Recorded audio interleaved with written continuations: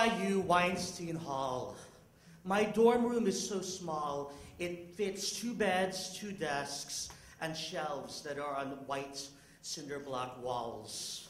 My roommate is Tom, captain of the Star Trek Club. And I have a massive crush on him. It's so bad the last few nights, I just watch him sleep with my hand right near his crotch. Wishing that I were some gay mutant villain, Fagnito, able to move his penis with my own telepathic will. It's so bad that on the cinder block walls, I've hung the 11 by 17 portraits of Tom and me in suits. In the photos, Tom's parents say that I look like Salminio. Tom, who's Salminio? He's that guy in Rebel Without a Cause who has a crush on James Dean and gets beaten up. Reggie, you're not gay, are you? No, I like pussy.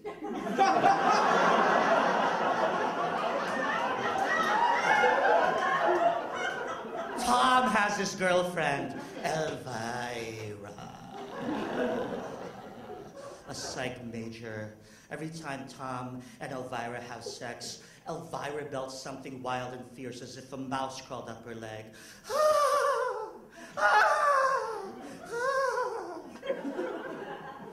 Tom, you know what I don't like is you and Elvira coming in at night. You know what? I've got some auditions and I really need to be alone, so why don't you just take it over Elvira's room, okay? Tom says, okay. That night it's really hard for me to concentrate on my audition monologue because I'm looking at Tom's laundry bag and I have this urge to go and just sniff out his underwear.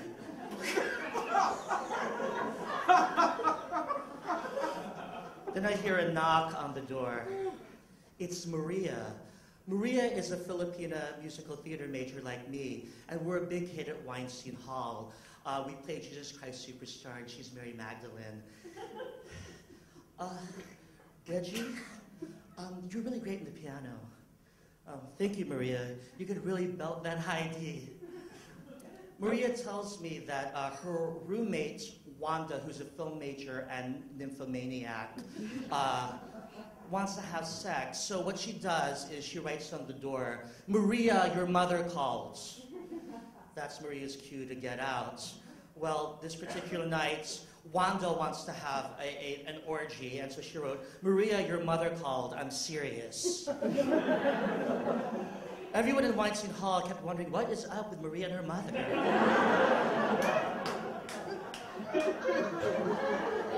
It was like the new joke all over the dorm. Well, you know, Maria, Tom's with Elvira. So I'll stay in Tom's bed and you can sleep in my bed. So I close the lights, turn off the lights, and I see that there's a moonlit shadow over Maria. And as I'm about to drift off, Maria whispers, let's do it. Let's have sex. Okay, Maria, I will have sex with you, but first I must take a shower. I never had sex with anyone before, but now this is my chance.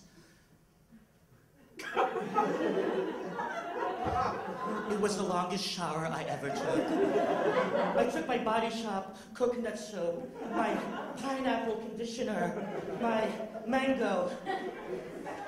I smelled like a tropical fruit salad for Maria. I didn't know what I was going to do. I was offering, as soon as I got out of the shower, I rubbed the towel over my breasts like a Vessel Virgin. Offering up myself to Maria, the goddess of heterosexuality and show tunes. As soon as I got off the shower, I looked at the bed and I saw Maria's bra and underwear were on the floor. So she had to be naked.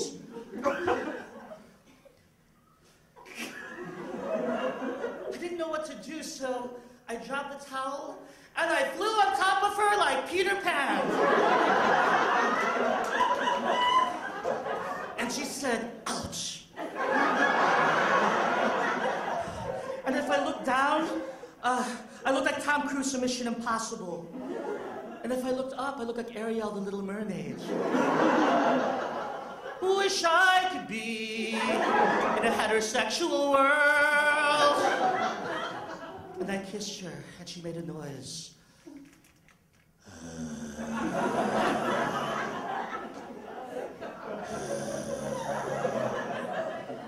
I thought, wow, Maria, you've got a range. You could be a high baritone also.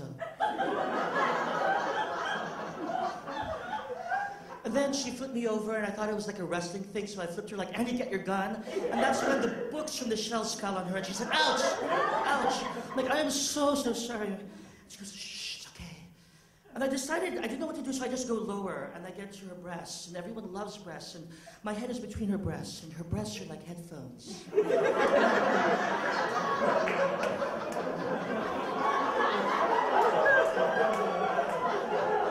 I could hear her heartbeat. This is cool. At that moment, I felt like a Robert Frost poem, The Breast Not Taken. I should suck on one of the breasts. I didn't know, I went for the left one.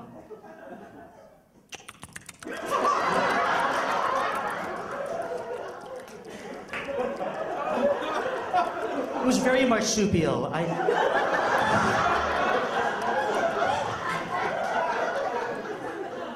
I didn't know how long to suck on the nipple. I just thought skillets would fall from the sky or something. I didn't know what to do.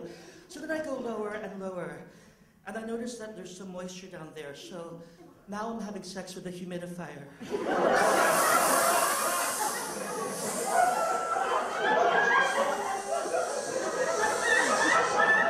I didn't know how to turn it off. I wish there was an instruction manual.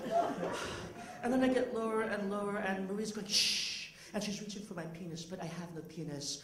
Basically, if you molded my penis, you could fit it on a keychain. And I said, I'm sorry, Maria, I can't.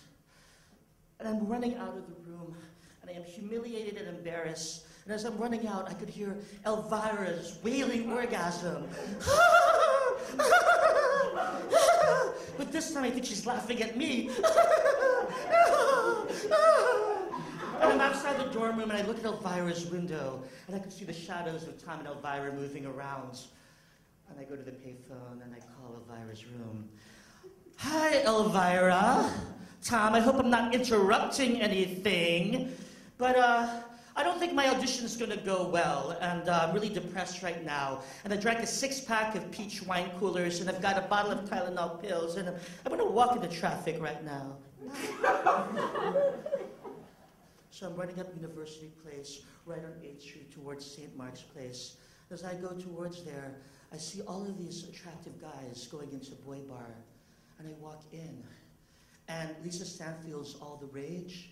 And it's been around the world and I can't find my baby. I don't know where he can be. Here's my baby. And I am a sexy molecule of Malibu and Coke. And I am gyrating. And all the guys are looking at me. I am a man magnet. And I turn around and I see this guy. He's walking towards me.